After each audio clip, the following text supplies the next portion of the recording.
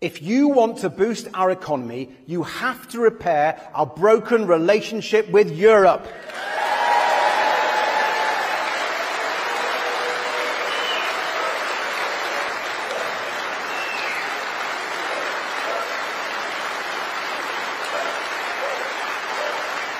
Conference, I didn't think you needed me to tell you what a disaster the Conservatives' botched deal with Europe has been for our country.